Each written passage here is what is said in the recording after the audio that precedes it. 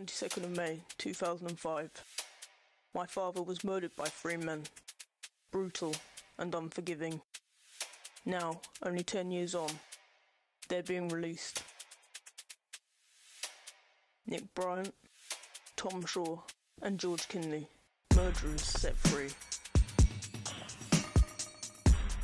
But I've been waiting for them. Waiting for their release. I will avenge my father. Bring justice where the law failed to provide any. Even if it means taking them out one by one.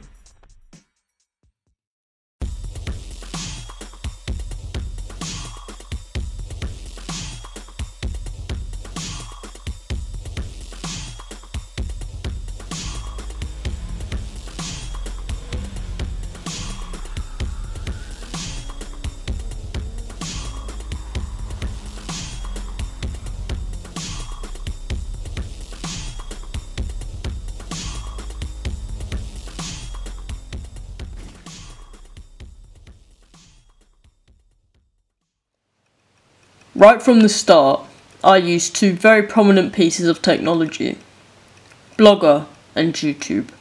Blogger was launched in 1999 and is a free blogging service that allows multi-user blogs with time-stamped entries. This blogging website is technology I have used before, as I previously used it in my AS coursework. This allowed me to get posts done and posted efficiently with no hassle, as I am used to the software. For the design of my blog, I decided on a flip card design, as this appeared to be the easiest way to access the blog posts, and in turn was the most aesthetically appealing design. As my blog progressed and I came to making my studio titles, the logo for my production company became the background of my blog, cementing what type of blog it was and showing ownership.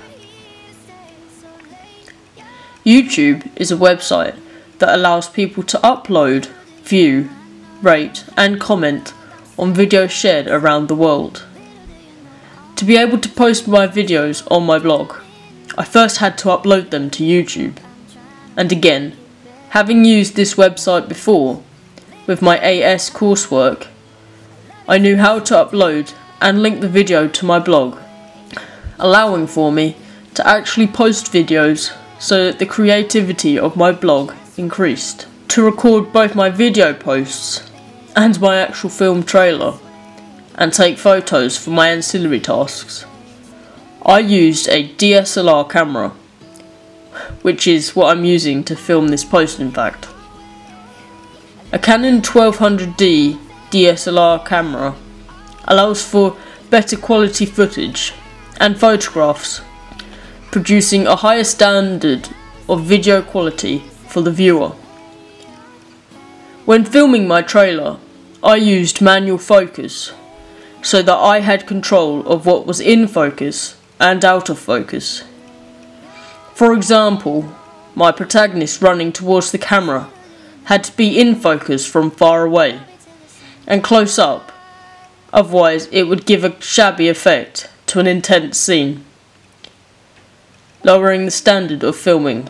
To photograph my subject for my ancillary tasks, I set my camera onto portrait mode, which aided my setup and production of the photographs I would then use for my poster and magazine front cover. When it came to editing videos and my film trailer, I used editing software called Premiere Pro. I am experienced in this editing software as I used it in my AS coursework. However, this time I explored colour grading, tempo, lighting and transitions more, as I had full control of how I wanted my trailer in particular to look. The experience I had with this software allowed me to be succinct in editing and gave me more time to focus in on the details to make sure every aspect fitted in at the right point. For example, getting the cuts in time with my music so that it didn't look sloppy or did not have a smooth flow to it. Being able to colour grade my film trailer made it look much more professional than if I had used raw footage. And this also helped me to stick to the conventions of a typical action thriller film trailer. With my research and planning videos and evaluation videos, Premiere Pro gave me access to be more creative with my videos, adding in music, other videos and photographs. To create the music for my trailer, I used a program called GarageBand, which can allow you to create the notes yourself or use preloaded beats of music to create your own music. This program was completely new to me, so it took me a while to create a substantial piece of music that suited my trailer in terms of pace, genre and atmosphere. This I did in 2 parts, as part of my trailer was slow paced and the other part was fast paced, so I created 2 different pieces of music for each part. I then had to make the music coincide partially with the cuts in my film and play for the right amount of time for the next piece of music to come in or to fade out and end the trailer. At first, the music did not fit exactly in with the cuts in the trailer, as my limited knowledge of GarageBand made it difficult to get every part exactly in time.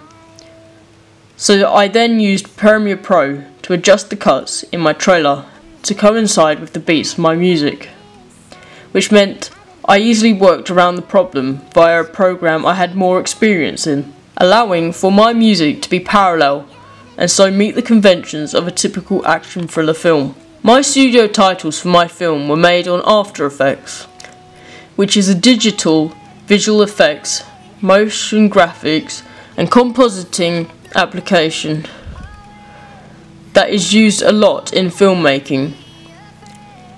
My experience in this software was limited, and so playing around with the options was a big part of my final titles.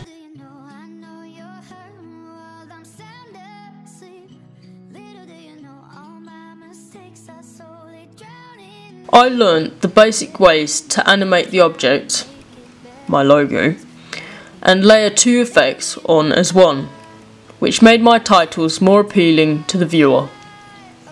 I also learnt how to add colour to my logo. In this case, I chose a fire effect, which made my title stand out on the black background. I made the studio titles as my final addition to my trailer, which meant I needed it to last for a certain time in order for the music and footage to fit together in parallel.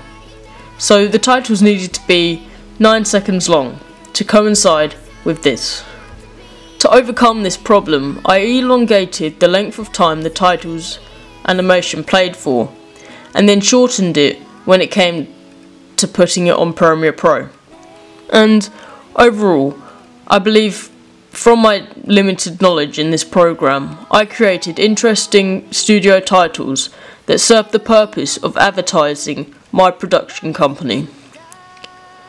Particularly during the ancillary tasks of my coursework, I used Photoshop to make my poster and magazine front cover, as overall I had experience in this program, and it allowed me to make conventional media products that looked professional. This ranged from taking the background from one image and placing it onto my main image, to creating layers of different effects to get the exact look that I wanted from both products. In terms of my trailer, I used Photoshop to create the titles in my film trailer, including the main title and the release date title that linked to my film poster as well. Included in this were my studio titles. This is because I used Photoshop to create my logo for my production company, via simple shapes and lines to create the outline of my initials. Photoshop and Premiere Pro were the two media technologies I used the most, as they contributed to a more creative and professional looking blog, post, magazine front cover and final trailer.